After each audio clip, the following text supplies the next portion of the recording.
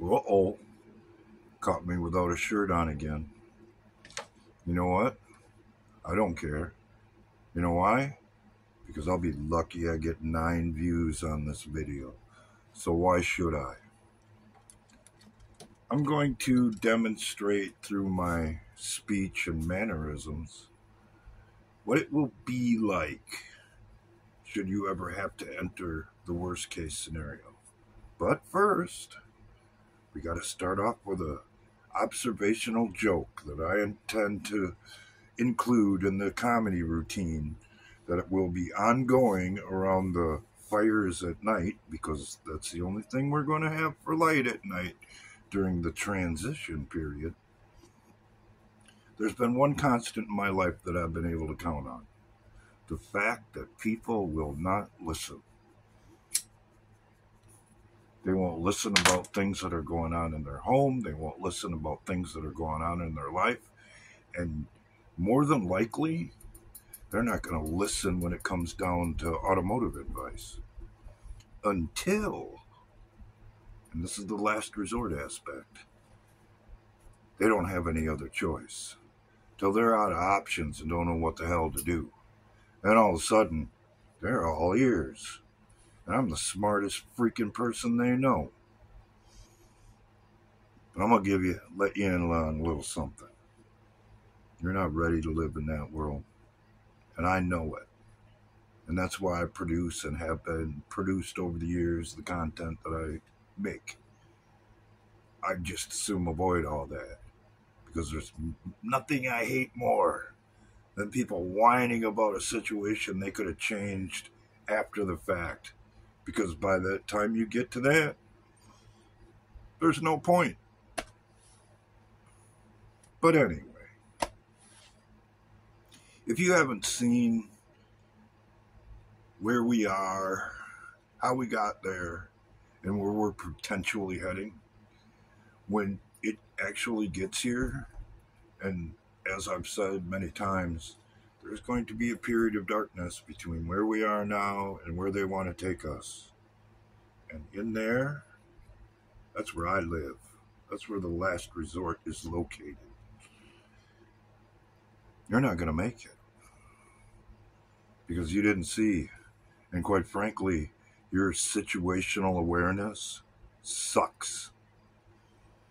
And the funny and ironic part is the very people who are pushing to bring this about now, they're definitely not going to make it. Because you know why they hate us? Because we know how to do stuff. We've been in situations that they've never been in as they push us towards that situation. I find that to be kind of funny, truthfully. But you would do best to, at the very least, stand up for your Constitution. And I don't give a shit what you think about the other guy. If he's talking about the Constitution and the other guy ain't, that's who you should be supporting. Whether you believe he's the genuine article or not. Because the Constitution gives you a chance. What they're offering gives you no chance at all. Now, for the liberal left, who more than likely is probably my biggest viewership, even though it doesn't show in the count. You freaking idiots. Do you know anything about Islam? The very people your leaders that you keep following to your doom, keep standing behind and promoting? What do you think would happen if you went to an Islamic country and promoted transgenderism, promoted all of the things that you're free to promote here, by the way? You get your ass thrown off a roof because they don't tolerate that stuff. And when the time comes and if you make it through the transitional period, which you won't, by the way, you'll get thrown off a roof. It's just that simple. If you think it's all going to be rainbows, political correctness, and pronouns, you got another thing coming, baby. It ain't going to be like that. That's not the order they are pushing for. It's merely a ruse to get you to do what they want you to do. But hey, some people got to learn shit the hard way. And usually, based on my experience in my life out in the world, it hurts to learn stuff the hard way. And sometimes learning the hard way is the last thing you'll ever learn.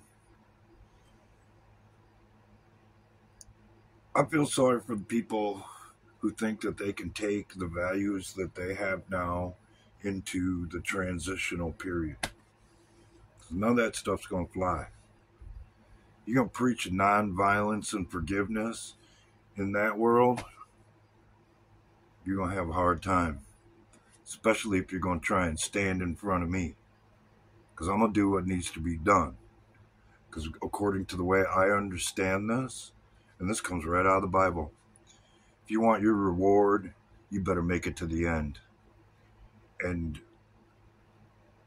that's just the way it is. That's why I've compared what we're looking at to a human demolition derby. You ain't getting paid. You ain't getting the hardware called the trophy unless you can make it to the end. And in that world, it's going to require some ruthlessness, some coldness. If you can't handle it, I don't know what to tell you. Hide in your house. Hope you got enough food and nobody ever comes to raid your supplies. Because if it comes down to going out into the world, it'll be just like the newbie at the derby ring who just luckily got through all the heats and made it in the feature. Because when the feature starts, you're in there with a whole bunch of people that know what they're doing. And if you're caught unaware, don't have good situational awareness, it'd be the roughest ride you've ever taken. And your sore and achy bones will last for weeks, and you'll never forget that experience. And in this case, that's if you manage to survive.